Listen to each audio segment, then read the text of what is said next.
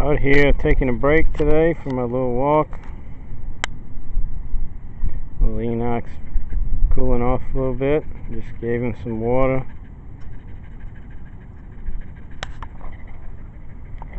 Beautiful day out here today.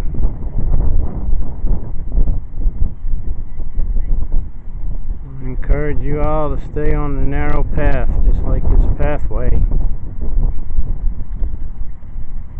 It's here in the picture. You know, there are many still trying to give dates for the rapture. And even though if it were to occur on a feast day, Pentecost would likely be the one, but even so, we're not to set dates. And I know some are just saying it may be on Pentecost. It's alright to say that, but there also are some that's saying it definitely is. And at least for this year, although it's possible, I do not feel that's going to happen in my spirit. But I wanted to share this with you all because what happens when people set dates and it doesn't happen is, especially to those that are young in the faith, it discourages them. And some of them, it could even cause them to walk away from the faith. And also there are some that saying it's on the Feast of Trumpets, and a new one I heard recently was on Yom Kippur. I haven't heard that one before, but all of these fall feasts to me are tied to the second coming, not to the rapture. I don't believe they have anything to do with the rapture, but they very well likely do have to do with the second coming. Two complete separate events. Some try to link them together, but they are separate events. The rapture is imminent and can happen at any time. There are no signs which must precede it, whereas in the second coming there are many signs that must precede it. So just wanted to share this with you all. I know many of you already know to stay away from the date setters, but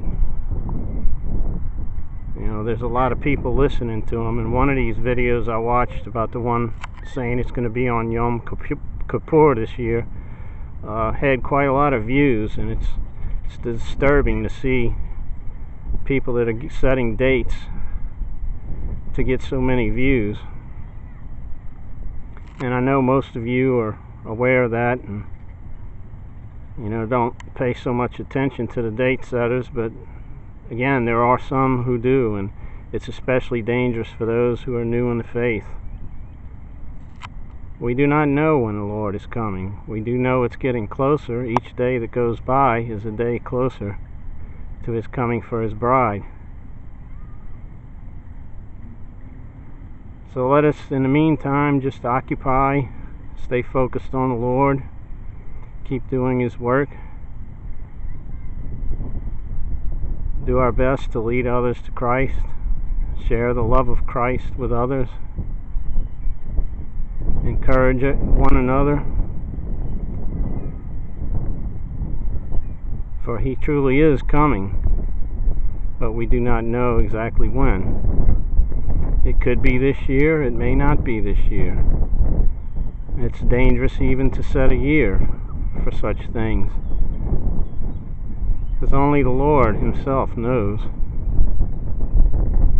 when this glorious event will happen.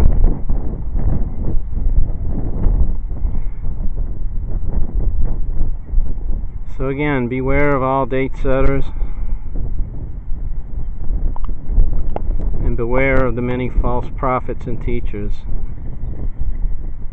that are going around today spreading untruths, twisting the scriptures to mean what they want them to mean and not what they actually are saying. Stay grounded in the Word of God. And when you're reading the scriptures, ask the Holy Spirit to interpret them for you. For that is what one of the things he is there for, to help us with, is is to enlighten us to what the scriptures are actually saying. And in Revelation it says there's a curse on people who try to add or take away from the Word of God, and many are doing that today. It's a very serious matter. So God bless you all. May you have a blessed day, and happy Pentecost, Shavuot, to you all. And until next time, keep looking up.